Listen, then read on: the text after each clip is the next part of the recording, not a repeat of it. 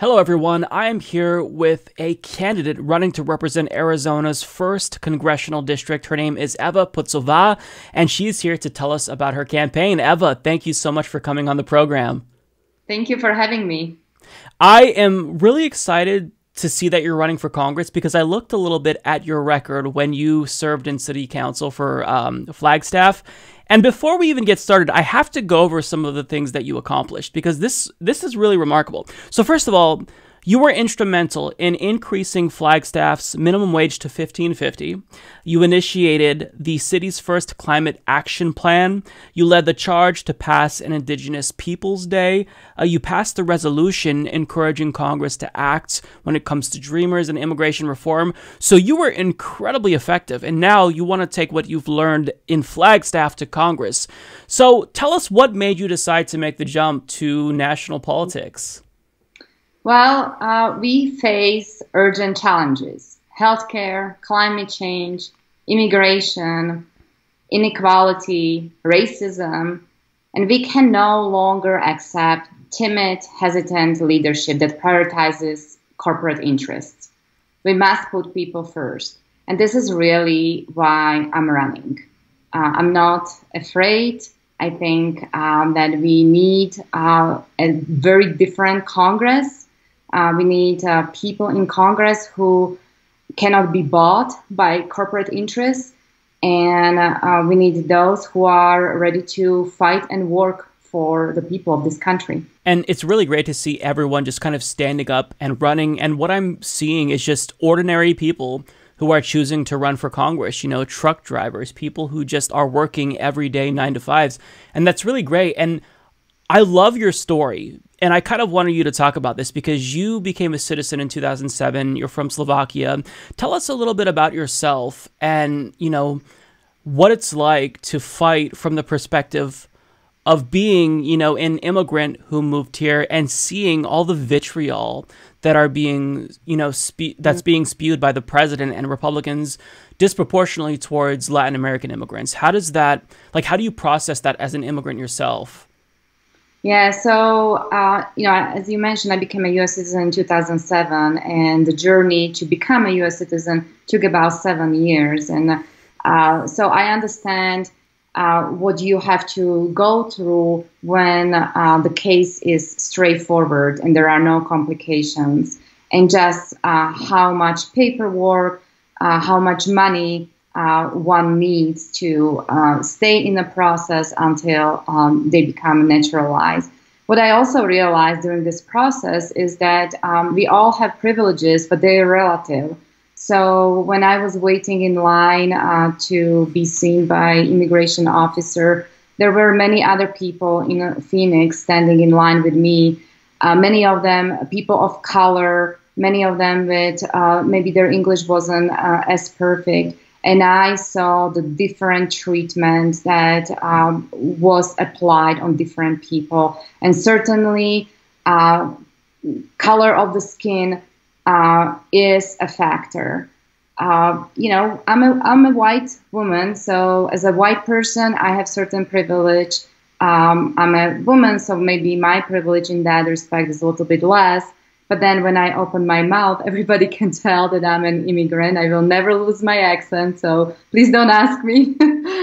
and so then my privilege is diminished. And there are many, many people who are in a much worse relative position, who face discrimination because who they are, where they were born. And I think it's wrong. You know, I grew up in Slovakia, former Eastern Bloc country. We knocked down the walls and got rid of the borders because, you know, as people, we felt we belong to Europe. We belong with everybody else. And I think that's the direction I would like to see this country to go, not the opposite direction, you know, creating barriers between people.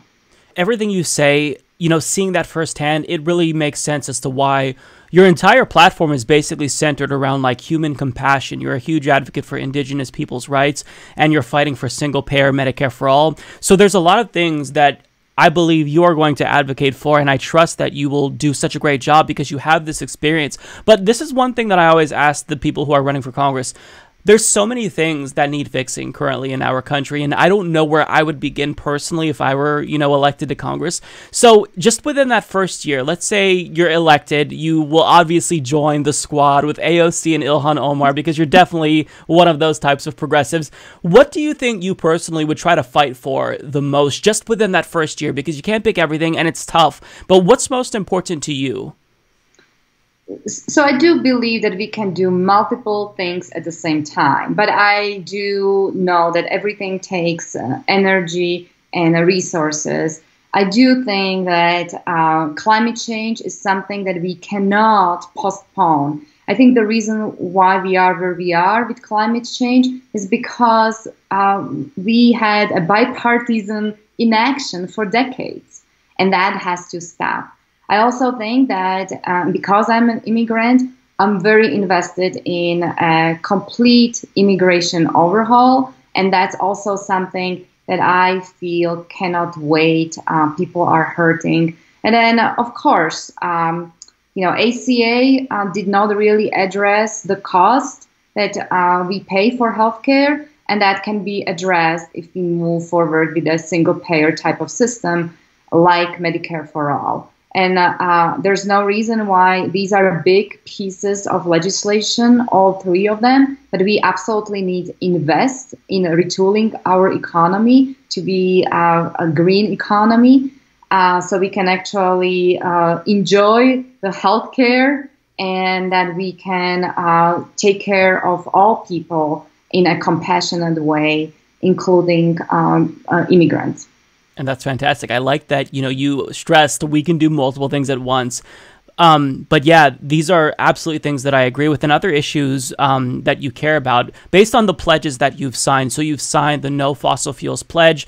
You've signed the pledge to codify the 28th Amendment, which basically gets money out of politics. And when you look at her website, it's apparent that she's not like mincing words. She's not saying we need to get the dark money out of politics. There's no caveat. She wants to get money out of politics. And that really sets her apart from other people, namely her opponent, because I want to talk about him. His name is Tom O'Halloran. He, nationally speaking, isn't very well known, but he doesn't really stand for much. Like, I checked out his website just before jumping on to talk with Eva here, and the policies are incredibly vague. There's no plan to reform healthcare, just this vague, assertion that I'm going to defend Medicare and Social Security. We need to invest in education. And I don't know what any of this means, but when you look at his donors, it becomes a little bit more clear. He takes Super PAC money. He took $4,000 from AT&T. He's getting money from Steny Hoyer and Nancy Pelosi. So I want to ask you this, Eva, because you're not taking corporate PAC money. You are clearly principled. But one thing that's always interesting to me about these races is it's like David versus Goliath.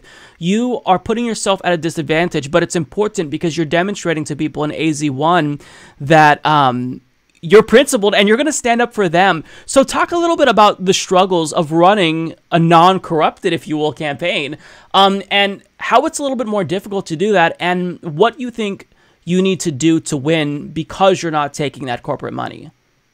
Well, you're right. We are not taking any money from corporate interests or from lobbyists. This is completely people-powered campaign. If the viewers feel inspired, I hope they will visit evaforcongress.com and help us with our campaign that puts people first. And of course, it is a different way to organize your campaign and the operation. We depend on people who volunteer with our campaign. We have to organize in a way and be very smart about where and how we spend money. Ultimately, I do believe that organized people outperform organized money. You cannot buy enthusiasm. You cannot buy the kind of support that you get from volunteers who are calling voters, who are knocking on the doors. That cannot be bought. And I feel that we need to do these kind of campaigns because until we can legislate or change the Constitution through an amendment, until we can legislate getting money out of politics, we have to have a whole bunch of representatives in Congress who understand how important it is, and they run their campaigns with a high level of integrity, and they don't allow themselves to be bought by corporate interests. It makes such a big difference. Like, you can see in the way that they govern. Like, when you just compare like Alexandria Ocasio-Cortez and Ilhan Omar to other Democrats, it's clear that there's nothing holding them back. Like, if they say they support a policy position, it's not necessarily because there's these lobbyists or, you know, their donors in their ears saying, this is what we want you to support. It's just based on them believing what they need to do to help people. And that's why I think that these types of campaigns are getting a lot more popular. We're seeing more and more people like you run for Congress who's not taking corporate money. And, you know, it's evident that other Democrats who are funded by large multinational corporations, they're getting nervous and they don't like this because this makes them look really bad. You know, if you have someone who's challenging you and they don't take corporate money, then they're going to have to find a way to convince people that they actually are with them and not with their donors. And that's tough to do in this political climate when most people see that money has too big of an influence, you know, in society and in politics. So can you talk a little bit about your opponent, Tom O'Halloran? Because what I like to do with people who aren't challenging like the big names is have you make the case as to why you're better. Because I think that it's evident when you just look at your website and compare yours to his that you actually stand for something. But you know, for someone who doesn't have a really big name opponent, it is a little bit more difficult to get your name out there because everybody wants to see Steny Hoyer and Nancy Pelosi defeated. But we do have a lot of other Democrats who are just basically keeping the seat warm, who aren't doing anything that needs to go. So talk about Tom O'Halloran, because he seems like he's someone who, I mean, isn't doing much, if anything at all. Why does he need to be challenged, in your opinion? Right. That's a big question for the voters. And I know, you know, who has time to follow any particular representative or, you know, elected official in another office closely to keep track of their votes, right? And so, you know, sometimes we learn more about people when they have an opponent in the primary because their voting record is up for scrutiny. So, you know, in addition to the fact that I don't take money from corporate interests and my opponent takes money from health insurance industry and arms industry and private prison industry and essentially every single industry, including sugar lobby. In addition to that, I would not cast certain votes that he has cast. For example, I would not vote to deregulate banks and weaken the Dodd-Frank Act. I wouldn't criminalize immigrants by voting for Kate's Law. I wouldn't weaken just recently the Raise the Wage Act by introducing an amendment that allows future Congress to delay wage increases or pause the wage increases. I think there are many other things that we can look at his voting record, and I'm happy to talk about that. But it's also not what he does, but what he doesn't do, and that is to me at the core of my primary challenge. I'm running because I really think that we can no longer be inactive when it comes to climate change. I really think that we have to pursue large-scale investments in retooling the economy and do so in an equitable way, very much in line how the Green New Deal proposes that we do it. I don't think that just giving or including hearing aids in Medicare is sufficient to reform our healthcare system. We really don't have a healthcare system. I don't know how about your viewers, but I got sick on Memorial Day weekend. It was on Monday. In a city of 72,000 people, there was not a single facility where you can go and get care. for your health issue. There was an emergency room available. That was it. There wasn't a single urgent care office open, right? A lot of times people talk about, oh, we want to keep our primary doctors, blah, blah, blah, right? Well, most people don't have primary doctors. When I did go to urgent care, my copay was $75. $75 to be seen, for something that maybe I should just stay at home for, but I don't know. I'm not a, professional, and it's my health. And so these are the things that our current representative is not addressing. Is not addressing the fact that we don't have, actually, most people do not have access to quality healthcare. We don't have specialists that are available near where people live. And the cost of healthcare is so high that some people actually choose to take Uber to hospital when they should be calling an ambulance because they're, they need actually that kind of care, and they're risking their health by going to the hospital by Uber.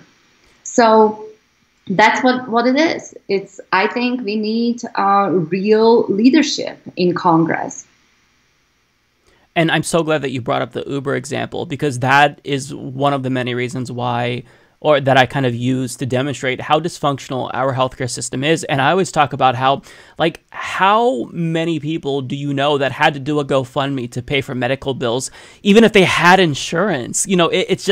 It's crazy to me. And what you said about people not having primary care doctors is so on point, because I always make the point when people say, well, we don't want to get rid of private insurance because people want to keep their insurance. And I always say, no, people actually don't care about their private insurance. They care about their doctors.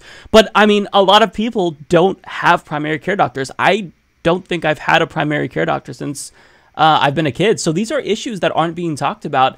And it really takes someone who has to deal with it, who doesn't have the money and the privilege that someone in Washington has, to know what's actually going on. Like Tom O'Halloran, he has healthcare that I'm sure is really solid, so he doesn't deal with all of these issues that normal people have to deal with. So it's nice to see so many people who are not robots, who are regular people running for Congress. It's really refreshing. So I don't think that you have to do much more to convince my viewers. I think that they're fully on board. If you're in AZ1, tell people when the date of the primary is. It's in August 2020, correct? Yes, it's on August 4th. And, we have about 1 year to go. But for people who don't know, Arizona's first congressional district is the 11th largest district in the country geographically. It's actually 3 times as big as the country where I was born. So this is very rural district. The largest city is Flagstaff, where I am, and that's about, 72,000 people. And so there's a lot of ground to cover, a lot of doors to knock on, and a lot of calls to make. And so, again, if people go to evaforcongress.com, regardless where they are in the country, they can help us bank. Of course, if they have extra $5, they can help us financially. But there's a lot of work, and we have been already at this campaign for the last 6 months. But I want to go back to just point out something about healthcare. We oftentimes talk about the cost of healthcare and how for the individual, how it is important that we have Medicare for all. But I think from small business perspective, we should realize that today small businesses are probably not competitive when it comes to their talent, their labor, with large corporations that can afford to provide health insurance to their employees. And if we had Medicare for all, or single payer type of system, and their employees would be covered by this system, and some of these proposals that are on the table actually exclude the first $2 million of payroll from Medicare taxes, this would hugely benefit small businesses. And so it's not just the individuals that should really be interested in fighting for this, what I think is a human right, but also from a business perspective.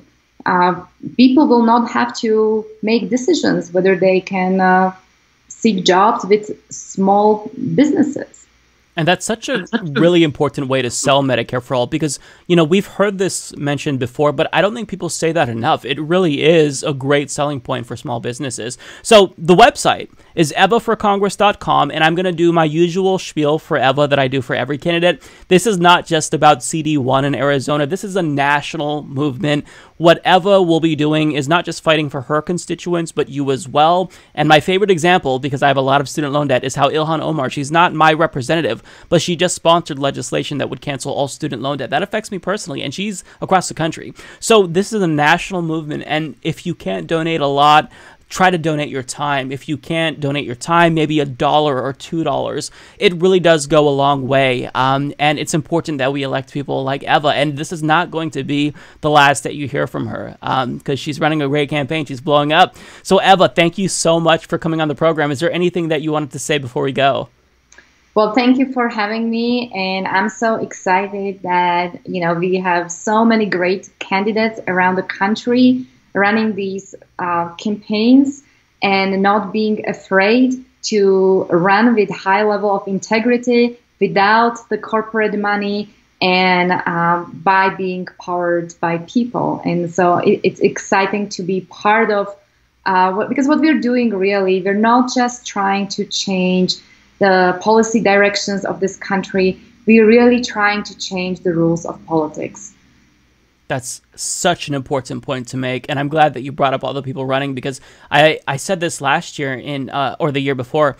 In 2016, there was like a number of progressives running that maybe I could count on one hand, two hands. In 2018, it got a lot more difficult to keep track of everyone that was running who is progressive, grassroots. And now, for the 2020 cycle, there are so many candidates that I don't even know half of them. So it's so exciting. We really see this movement materializing. And even if it's easy to be cynical, when you look at the bigger picture and see what's happening and all the people like you who are running and rising up, it gives me hope. So thank you for running and giving me hope and other people hope. And we will be watching closely, because I'm looking forward to your election. I think you can beat Tom, because I don't know what there is to like there. I know we will.